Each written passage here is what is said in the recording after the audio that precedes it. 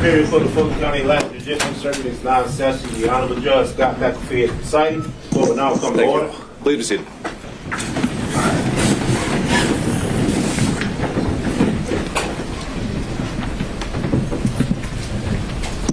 All right, we are back on the record with 23 SC 188947. Beginning with the state, if I could have counsel for today identify themselves for the record. I don't body for the state. All right. Good afternoon, Your Honor. Steve Sadow and Jennifer Littleford, President Trump. Presence. He's actually down in Florida. Understood. Thank you, Mr. Sadow. Good afternoon, Your Honor. Richard Rice and Chris Milowitz for Mr. Geely and Mr. Geely. All right, on behalf of Mr. Giuliani. Alan Stockton on behalf of Mayor Giuliani, who waives the presence. Thank you. On behalf of Mr. Meadows. Your Honor, Jim Durham on behalf of Mr. Meadows, he waives his appearance. On behalf of Mr. Clark. Harry McDougall, Your Honor. Mr. Clark waives his appearance. On behalf of Mr. Roman. Good morning, Judge. Ashley Merchant and John Merchant on behalf of Mr. Roman, and he waives his presence. On behalf of Mr. Schaefer. Good morning, good afternoon, Your Honor. Craig Gillen, Anthony Lake, and Holly Pearson on behalf of David Schaefer, and he waives his presence. On behalf of Mr. Floyd. Do we have anyone joining us on Zoom on behalf of Mr. Floyd? All right. Well, seeing as counsel had previously attended the prior hearings and this one has been noticed, I'll find that they've waived their appearance for argument today. Anyone on behalf of Ms. Latham? Good afternoon, Your Honor. Bill Cromwell on behalf of Ms. Latham. She waives her presence. All right. Thank you, Mr. Cromwell. All right. So I've been informed by counsel collectively for the defendants that they were requesting a total of an hour and a half for argument to be divided amongst themselves as they've already agreed. And so to effectuate that, I'll have the time queued up, and we'll start the clock running, and you all can see fit to divide that as you would like. And obviously I've allowed the same amount of time for the state as well. Before we get into that, I believe there may have been a few things just to clean up as part of the record. Specifically, since we last convened, counsel on behalf of Mr. Roman had submitted a Defense Exhibit 39, and if there are any objections that wanted to be placed on the record on behalf of the state, we can do that now. But at a minimum, I think the intention was that I would be admitting that collectively as an exhibit, if nothing else, just for appellate purposes for the record. Mr. Abadi, anything the state wants to add as it relates to Exhibit 39? No objection from the state. I have a copy for the court reporter. I printed a copy out, and then I sent it to All right. If you've got that marked and stamped, we'll provide that to the court reporter.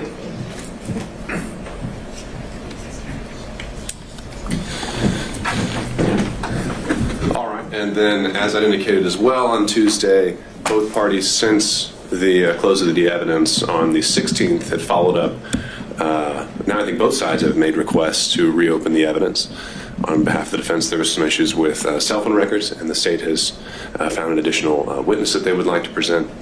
And the instruction I provided on Tuesday was that for today, I think we've reached the point where I'd like to hear more of how some of the legal arguments apply to what has already been presented. And it may already be possible for me to make a decision without those needing to be material to that decision. So that's why we're here today. I wanted to make sure we held this time because it is a bit of a logistical challenge to get everyone in a room together. But recognizing that, again, in the interest of efficiency, if both parties want to reserve part of their time to argue as if those proffered exhibits have been admitted, feel free to make whatever arguments you would like. And if, in fact, it turns out that I do need those to be part of the record to make a decision, then we'd have to come back, and we will do those in accordance with the rules of evidence. Mr. Gilman. We have not filed anything, but we also have a proffer of a witness that we would like to call in the event the court does open the evidence up. I can make an oral proffer as to who that witness is and what that witness would be saying, and I could do it, and I think in a fairly brief manner, if the court would permit me, so the court would understand where I'm coming from. And I believe also Mr. Cromwell also has a brief proffer for a witness that he has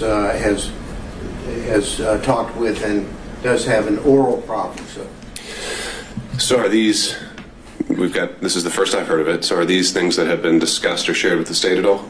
No, Your Honor. I literally, my communication with this particular witness occurred this morning at about 10:10, along with Mr. Chris Anola was on the call with me.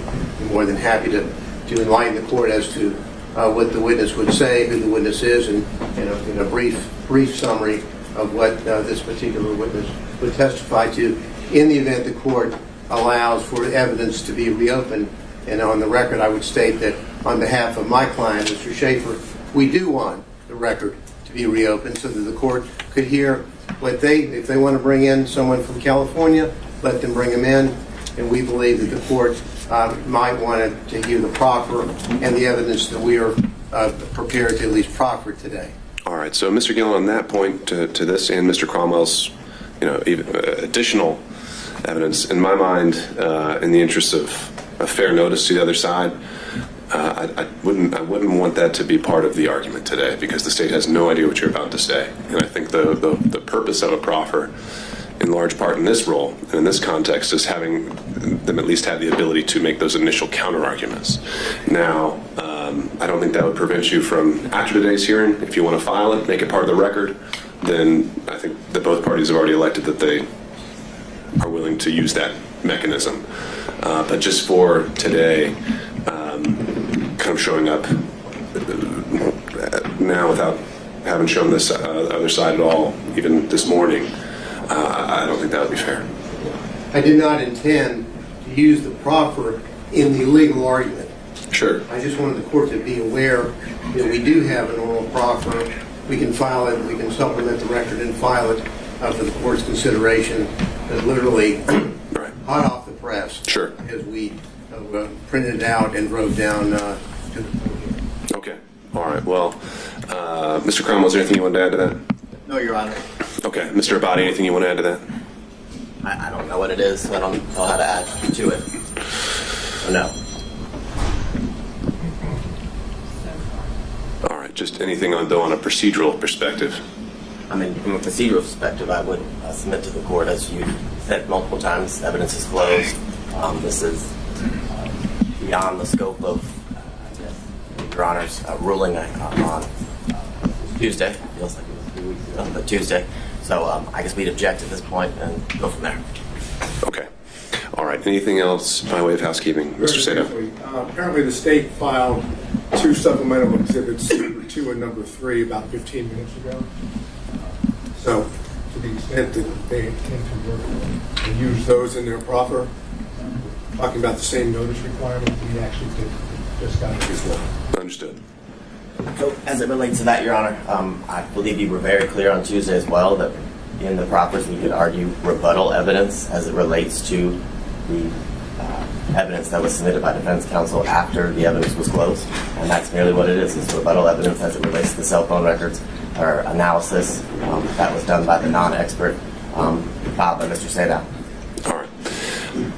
Mr. Gillen. Well, as it relates to the proffered evidence, our proffered evidence would be in direct rebuttal to testimony given in the courtroom, particularly by Mr. Bradley. So we would have a direct rebuttal of that. That's what our proffer will be. I understand the court's ruling. Just want to put that on the record. So we know the context of it. Is that similar for Mr. Cromwell as well? It is. It just solely relates to Mr. Bradley's testimony?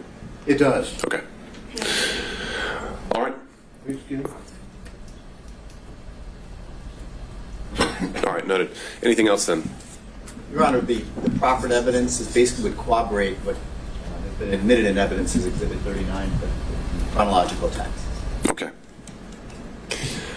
All right.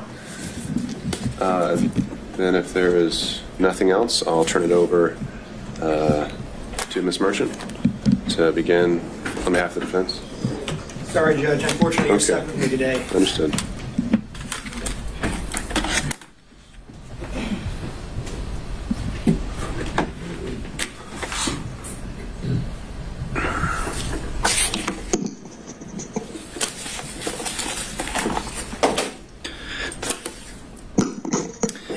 May it please the court, Your Honor, John Merchant on behalf of Mr. Roman.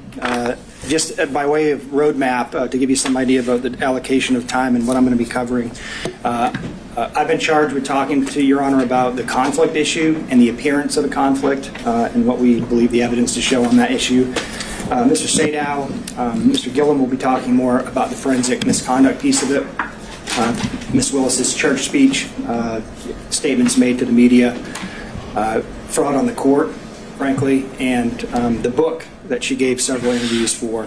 So I won't be discussing any of those issues. So if you'd like to ask me, certainly I can try to address them, but that's going to be the focus of their presentation. And then towards the end, other folks may have some issue-specific type arguments, either in follow-up to mine or the forensic misconduct. But those are the two lanes that we're going to be covering, but I'm going to do the conflict piece of it for you. And on that issue, Your Honor, this is a matter of first impression in Georgia. I can't find a single case that's been published by the Court of Appeals or the Supreme Court that is based on these facts.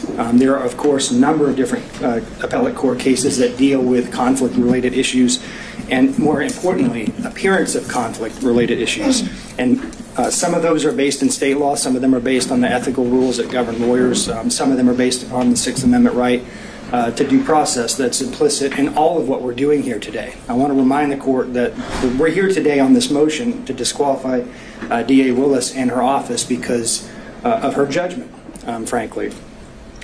She is supposed to be disinterested under the Sixth Amendment, and she's anything but that. The fact that these proceedings have taken this long and through the convoluted way we've made it here today explain that.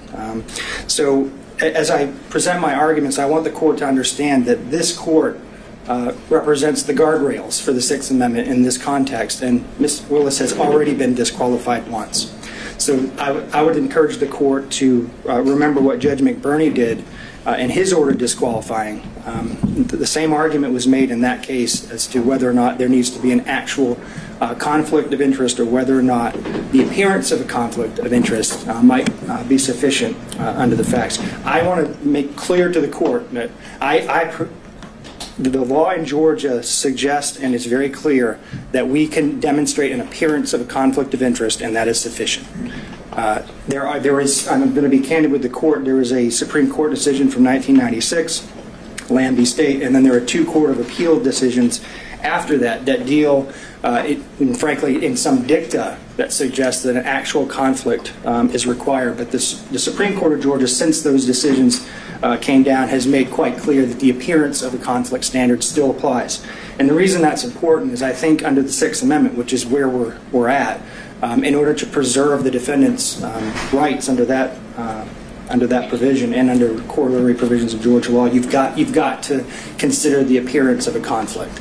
And the reason why the appearance of a conflict is so prescient here is because if this court allows this kind of behavior to go on and allows DAs across the state by its order to engage in these kinds of activities, the entire public confidence in the system will be shot.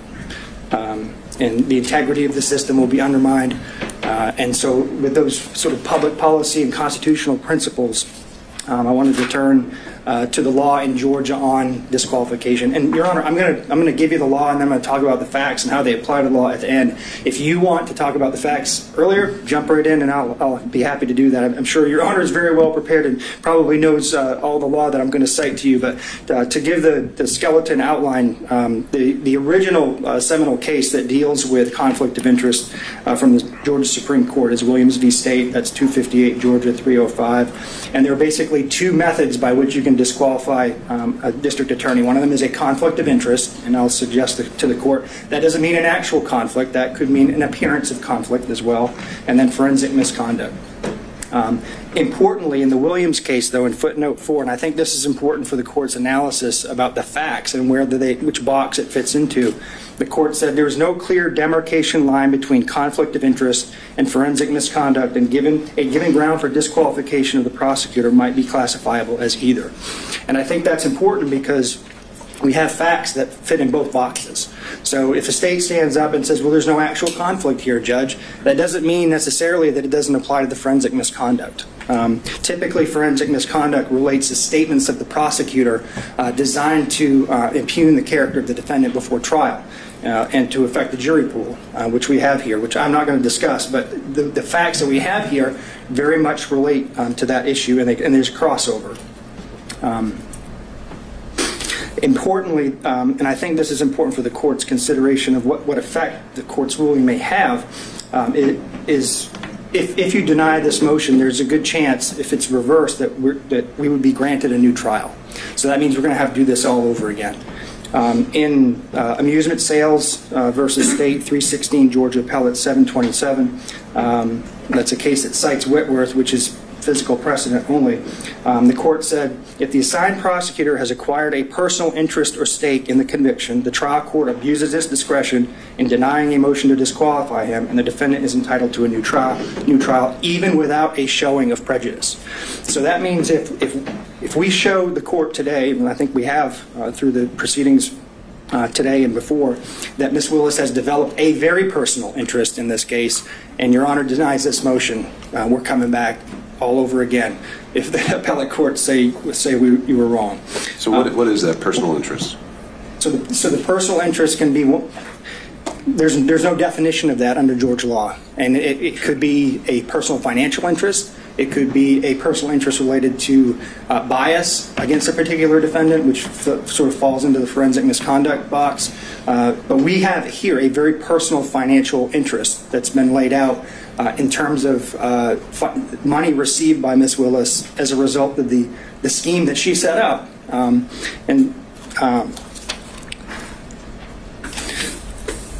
To get to the issue of the personal interest in the context of an appearance, I think that's important. I do want to suggest to the court that there are a number of cases that post-date this actual conflict of interest language that's suggested in some of the cases from the 90s, that you have to pay attention to what this looks like to the public. And I agree with all of the law, and I'm sure the state's going to stand up here and say it can't be a speculative or a conjectural type of personal interest. We don't have that here. We have something very concrete, and as Judge McBurney put it, actual and palpable, not speculative and remote. That's exactly what we have here. We've demonstrated through the testimony of the witnesses, some of whom impeached themselves, that we have a very personal interest. In the seminal United States court case that deals with prosecutorial impropriety is Young v. U.S. That's a 481 U.S. 787 case. In that case, it's the opportunity for conflicts to arise that created at least the appearance of impropriety. And that's the case that requires that the prosecutor be disinterested. Since a scheme injecting a personal interest, financial or otherwise, into the enforcement process may bring irrelevant and impermissible factors into the prosecutorial decision. Now, there are a number of Georgia cases that sort of repeat that theme. Reeves v. State, 231, Georgia Appellate 22, that's a 1998 case, stated a potential conflict of interest existed in the appearance of impropriety existed. Davenport v. State, 157, Georgia Appellate 704, that's a 1981 case. That was decided 7 years before Williams. When there is at least the appearance of impropriety, a defendant is denied fundamental fairness in the state's prosecution of the charges against him or her. There are also rules that govern prosecutors. Lawyers in general are bound to preserve and avoid even the appearance of impropriety. That's Brown v. State, 256, Georgia Appellate, 603, 202, 2002. Head v. State. A prosecutor's close personal relationship with the victim in a case may create at least the appearance of a prosecution unfairly based on private interest rather than one properly based on vindication of public interest. ABA Criminal Justice Standards for the Prosecution Function, Standard 3.1.2c. A prosecutor should avoid appearance of impropriety in performing the prosecution function. 3-1.7f. The prosecutor should not permit the prosecutor's professional judgment or obligations to be affected by the prosecutor's personal, political, financial, professional, business, property, or other interests or relationships. So the rules that govern her in her own profession say that this is wrong because she's developed a financial interest in this case. And at the very least, created the appearance of unfairness towards these defendants by setting up a relationship, a prosecutorial relationship with her boyfriend. that she'd been dating for 2 years, according to the testimony. So before I move, Your Honor, to the specific facts, you asked, what's personal interest, and I think, frankly, as I was trying to figure this out, I think you know it when you see it. It's just like in the concurrence in Jacobellis versus State of Ohio, Supreme Court case from 1964, Justice Stewart, in his concurrent opinion, said, "I know it when I see it," talking about obscenity. I think you know it when you see it. I think there's enough facts in front of you that you know it when you see it. And so I think that the governing principle helps enlighten some of the facts here. And also, I think it's not just financial. In McLaughlin v. State, I think the court's very familiar with that case, 295 Georgia 609, 2014. The Supreme Court essentially said that because the acting DA had become a witness in the case and developed a personal interest in the case due to his daughter's relationship with the victim, that he was disqualified. And because he was disqualified, his entire office was disqualified. So turning to the facts of the case, Your Honor, I think I've got, my role is 20 minutes, so I've got about 8 minutes left. So why the relationship, why did we spend so much time on a relationship between these two people? We frankly couldn't care less if they had a personal relationship outside of work. That is not what the issue is here. The issue is that they began this relationship in 2019. They were dating for 2 years, and then she awarded him a contract where public money, either from Fulton County or the state of Georgia, ended up in his pockets. That decision alone was improper. But what's even more improper is that then she and he used that money to go on personal vacations and trips. If Your Honor will remember, Exhibits 9, 11, and 12 dealt with the expenditures by Wade on trips. If you do the math on that, if you look at what he spent, and then you look at the testimony about what was paid back by Willis, because the cash reimbursement theory, well, I'll talk about in a second, but if you do the math on what he actually paid for and what they testified she paid back in cash, you still have over $9,200, $9,200 and $9,247 to be exact, is the amount of money they cannot account for in their testimony. And as Your Honor will remember, there was no mention of cash in Mr. Wade's affidavit. When the best and first opportunity to raise that issue would have come up is when the state filed their response in his affidavit. That is nowhere to be found in there. The first time we heard about cash was here in this courtroom. And so I think she's received a personal financial benefit of over $9,200 in this case that she can't account for, and the state can't account for. And the reason we can't account for it is because they came up with a cash theory. Cash theory only raises. Before we get into that, let me ask you this: let's say the theory wasn't even there that they had paid it back or that there'd been any exchange. Should there first be a consideration of a materiality requirement? No. Have you seen that in this jurisdiction? It's not in this jurisdiction. Have you seen that in any other jurisdiction? I haven't seen that, Judge. And if it was $6, that would still be improper. Would it be improper where it's a per se disqualification if someone buys their boss a stick of gum? Is that per se disqualifying because there's no materiality requirement? Well, no, I don't disagree that it may not meet a materiality requirement, but it's a personal benefit. I won't say that giving a pack of gum is just justification for disqualifying a district attorney. I think that's part of the issue, Judge. I think it's a fact-based inquiry by you. So there's a continuum involved here. Yeah, but I think the continuum involves you looking at whether or not, in the grand scheme of things, it violates the Constitution, and whether or not there's an appearance of a conflict, and the appearance suggests that she actually received a benefit, and we know that she did. They admitted it. We don't have to speculate about that. They said that she said she got a benefit, and she said she paid back certain amounts. In that regard, Your Honor, I don't know, would $100 be enough? Would $200 be enough? I think you have to look at it globally and consider all of the witnesses, consider all of the facts, consider the credibility of the witnesses, frankly. Right. I mean, Your Honor sat here and watched everybody, so I haven't spent a lot of time going into the specific testimony because Your Honor is well aware of it. But you get to evaluate the credibility of the witnesses as a fact finder. And you know, just from a legal perspective, though, you're saying we can't just say dollar amount, look no further. There has to be a totality of the circumstances analysis. I think it's fact specific, Judge. I don't really want you to pin me down on that because there's no law on it. I can't give you a straight answer because I haven't seen anything like that. And I think if we build a materiality requirement into the case law, then you're down a slippery slope then, because then it's going to be the appellate courts are going to be deciding, well, is $50 enough? Is $100 enough? So I think it's not necessarily the amount of the money, it's the fact that she received it, and it's not insignificant. And I don't think your order has to say because she received $9,200 she's disqualified. I think if we go back to the 20,000-foot level, what's the appearance here? Is this fairness to the defendants? Does it appear that she is interested in this prosecution, or does it appear that she's disinterested? She took the stand. You can tell she's not a disinterested person when it comes to this proceeding, but we also argue she's not a disinterested person when it comes to the prosecution as a whole.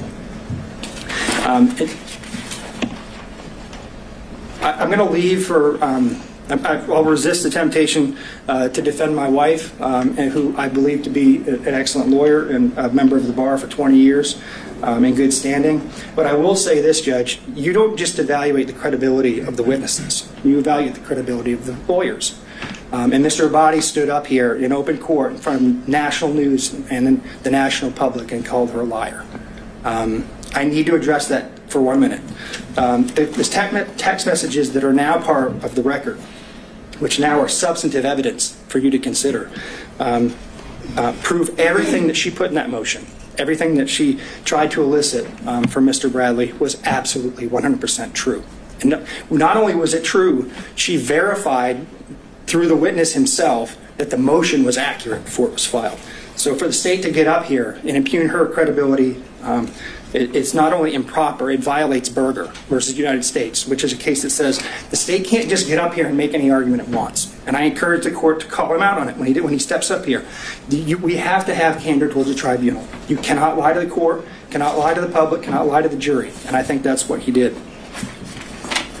So there's other corroboration of our view that she was in this relationship. I think, frankly, based on Mr. Bradley's testimony, Your Honor can separate the wheat from the chaff when it comes to credibility, but Mr. Bradley had 2 chances to correct information that he suddenly developed amnesia about, but he just didn't do it. How does the timing of the relationship impact financial interest? Because it's part of the scheme she created intentionally in order to give benefits to her boyfriend. So there's a reason why they fought so hard on this, Judge. I mean, there's a reason that every single subpoena was objected to, every single question we asked Mr. Bradley was objected to, the jumping up and down, all of the obfuscation. There's a reason for that. They know that if Your Honor finds that that relationship started in 2019, that the appointment of Wade itself was improper, and if that was improper, then he had no business as an average citizen, along with the fact that they didn't have approval from Fulton County to appoint him in the first place. That undermines the indictment. It creates a structural impairment in the indictment because he had no more business being in the grand jury room than I did. So that's what they're worried about. And the reason why it's important for the financial piece, Judge, is it's how the money ended up going back to her. She put her boyfriend in the spot, paid him, and then reaped the benefits from it.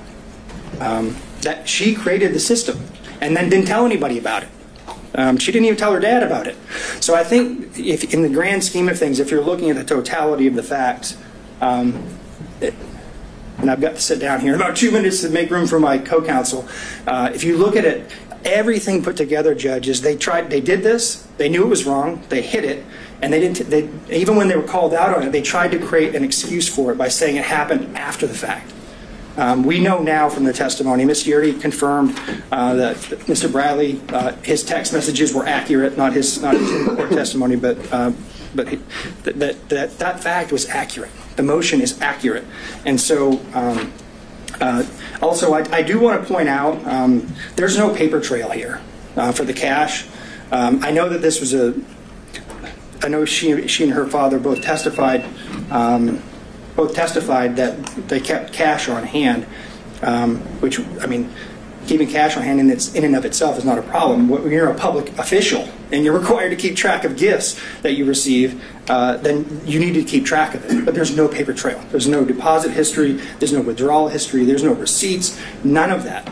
So even assuming their testimony could be credible, and we don't think that it is, you still don't have enough information to track all that money that she received. And this is just what we know about. But does the lack of evidence fall on the state? Does the lack of evidence fall on the state? Isn't that where burdens come in?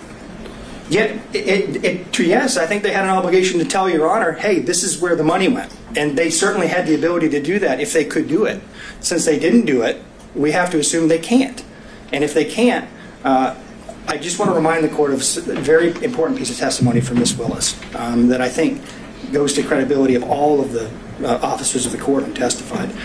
She met with Wade, and they developed, in 10 minutes after talking about the financial piece, I believe, this cash theory that could not be rebutted. We have no ability to do that. They did, and they chose not to do it. So with that, Your Honor, unless Your Honor has more questions for me, I'm going to sit down and turn the podium over to my distinguished colleague, Mr. Sadow. Thank you, Mr. Merchant. Appreciate the court's time.